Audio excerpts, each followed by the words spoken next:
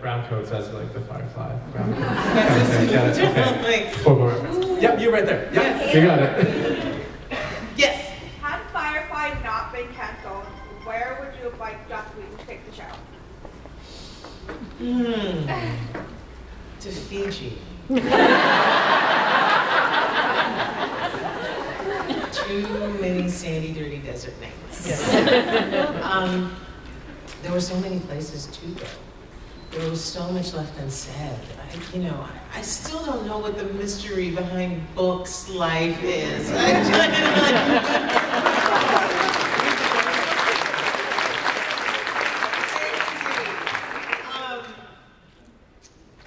The whole love triangle. Was it a triangle? It wasn't really a love triangle. Duty, your duty to your captain versus your duty to your husband. I would have loved to have gotten Zoe knocked up. That would have been great. Like holding a gun. Yeah. And what would she look like? It's a child that Wash and Zoe would make. What does that kid look like? I've often said that one of my favorite scenes would be I'm looking for this kid. I'm looking for this kid all over the ship, and of course, he or she is with Jane, and he's teaching them about guns. That's my job.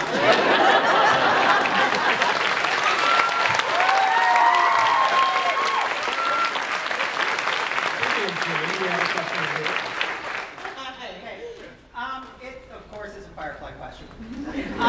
In the movie, because you were such a close-knit group, when you read the script or when you were shooting the scenes and Wash dies and Book dies, Spoilers.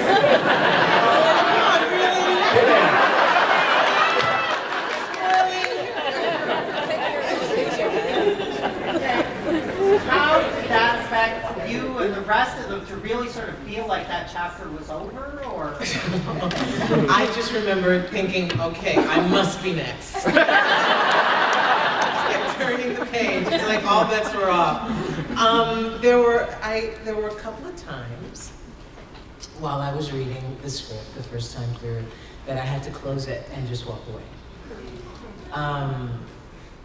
And then I'd sort of pick it up again, because it was, the irony being, we didn't think it would happen.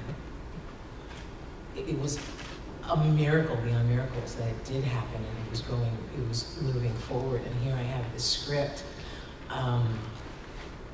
that is sort of a symbol of all of us coming back together and sort of putting a really pretty bow on it.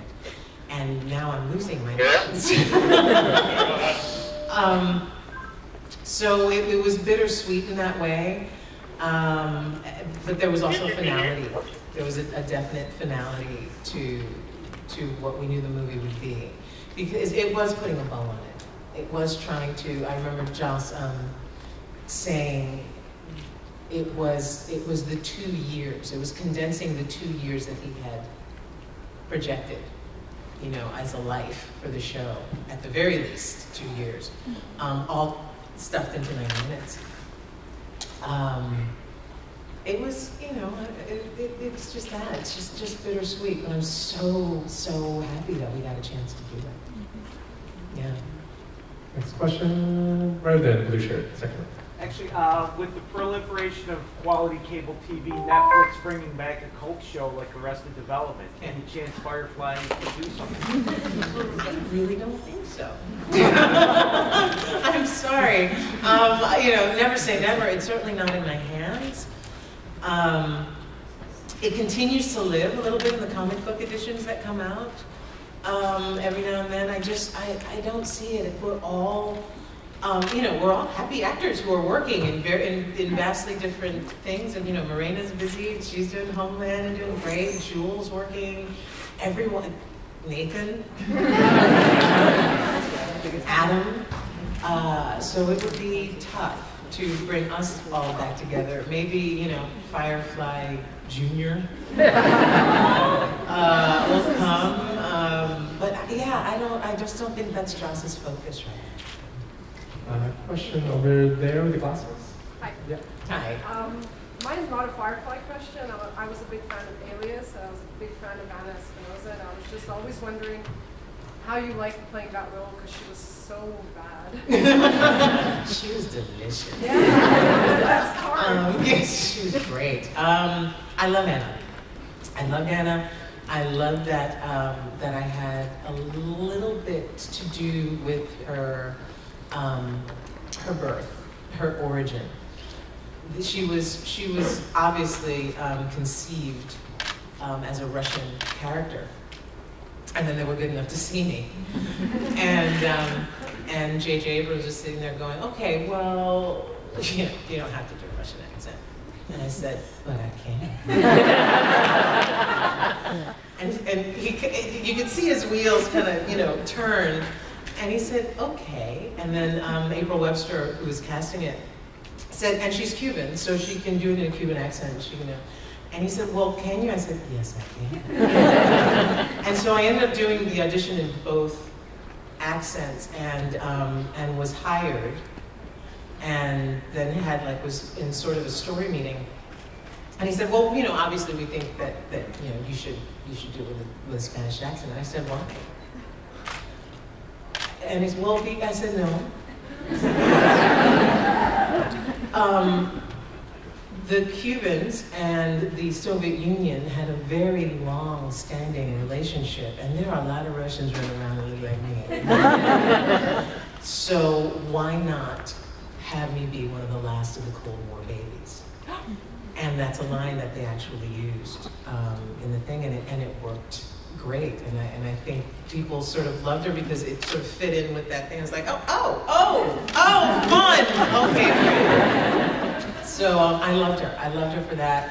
And she was she loved her job. Yes, she did. So you came back in the final season. What was it like to watch Jennifer Garner play Anna Espinosa playing Sydney Bristow? It was so complicated. I remember writing to her and going, I felt a little robbed. I think I was actually working at the time, which is why they had to sort of figure out how to put an end to all of that. But I did go into the pool. I went into the tank and came out her. If it were only that easy. But I just always thought, was one final battle. We deserved that. We spent so many seasons kicking each other's asses all up and down, LA, that we deserved one final battle. And so she killing me, killing herself was, That's what fan fiction is for. Yeah, exactly. Guy in the suit right there, you've been wanting to get to. Okay, so you're starstruck of Lawrence Fishburne. Has anyone been starstruck with you, but you were also starstruck with them? Oh, that's a good question. I don't know. I think those of us who are in the business try to kind of keep the geek down when you're meeting another person who you've loved and admired and have watched for so many years, because you don't want to be like the fan. You don't want to sort of, kind of stalk them in the trailer. But let's see, I don't, oh my God, yes! Yes! I can't believe I forgot this. I was at Comic-Con in Philly recently, about a couple months ago, and Henry Winkler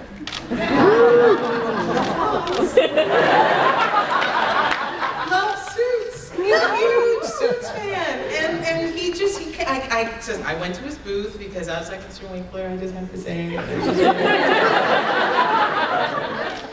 And he turned around and went, "Oh my God, you are doing, you come here." And here it is.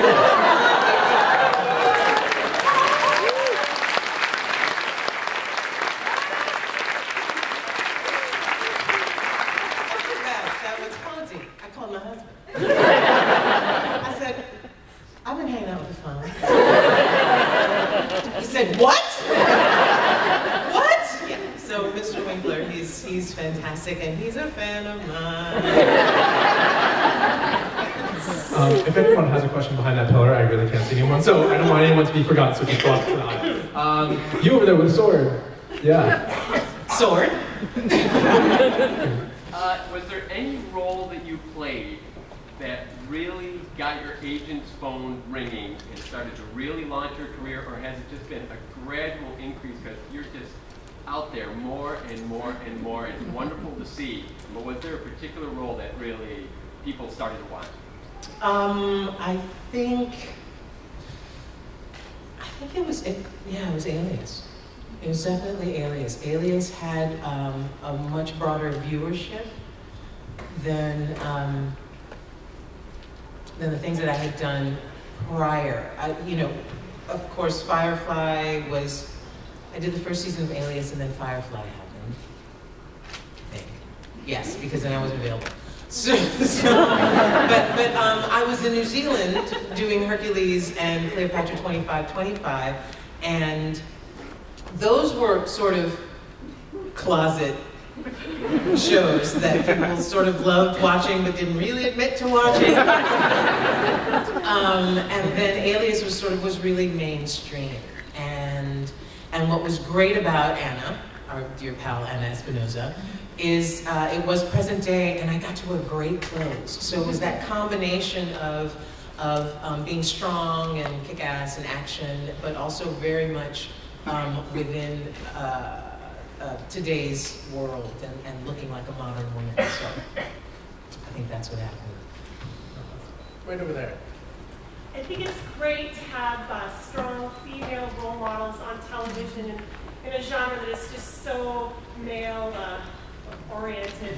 So I just, and your story earlier about being a tall woman in the industry, I mean, that's just like the Amazon life. I just wondered if from one Amazon to another, can I have a hug? Yes! You have an Amazon.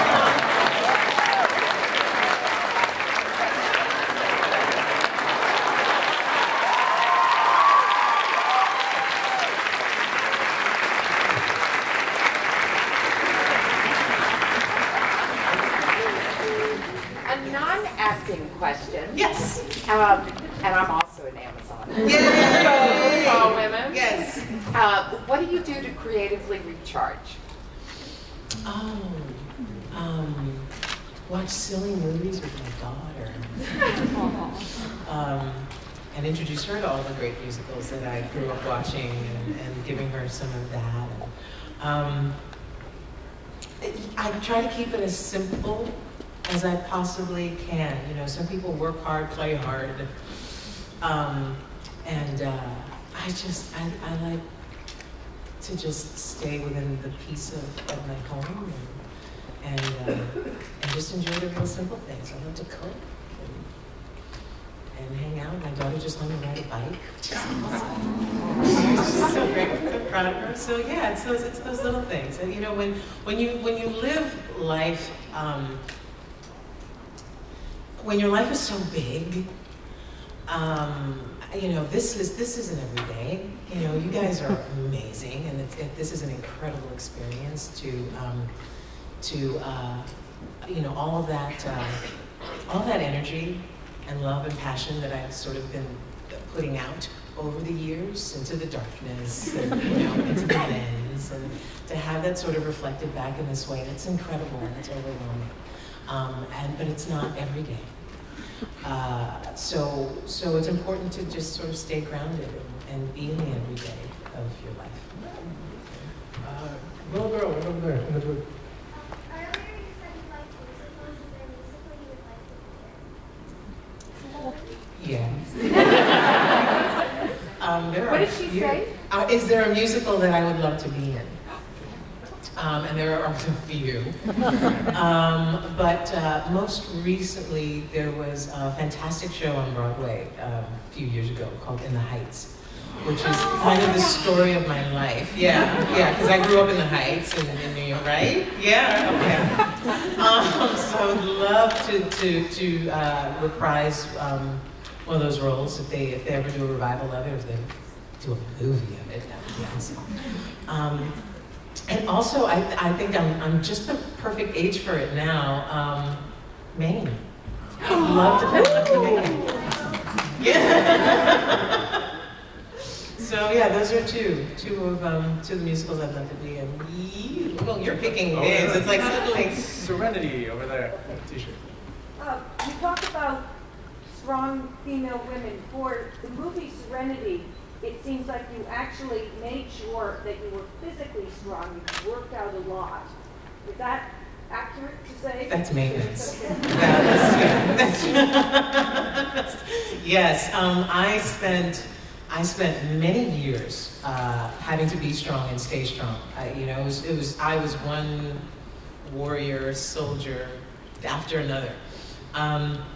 So for Serenity, it was just another, you can never, because really once you stop, we all know what that feels like.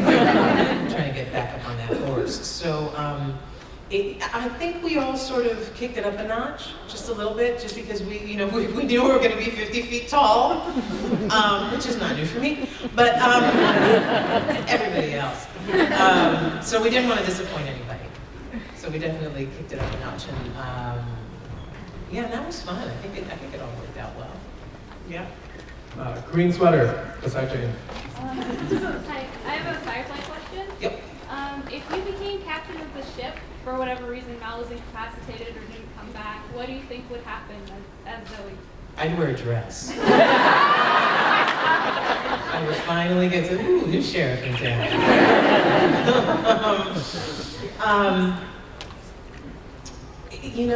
I don't know. I think, God, I was not expecting that question. I think by and large, she and Mal were cut from a very similar cloth, so I don't think things would change too much. But when there's a woman, anything's possible. Having a big lawyer's job now, was there any horrible jobs you had before acting that were fun to talk about? I've never had a horrible job. Thank God. I wasn't digging ditches or cleaning. Well, I was a manager in a restaurant, and I did have to make sure that the stalls were tidy. But there was a period in my life where I just kind of worked. I was working 2 jobs, and so I was a receptionist in the morning from 9 to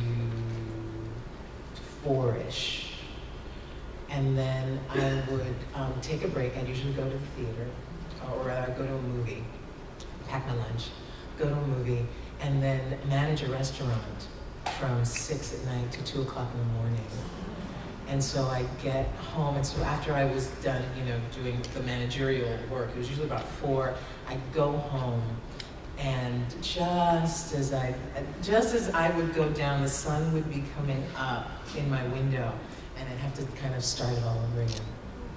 So I did that for a few months.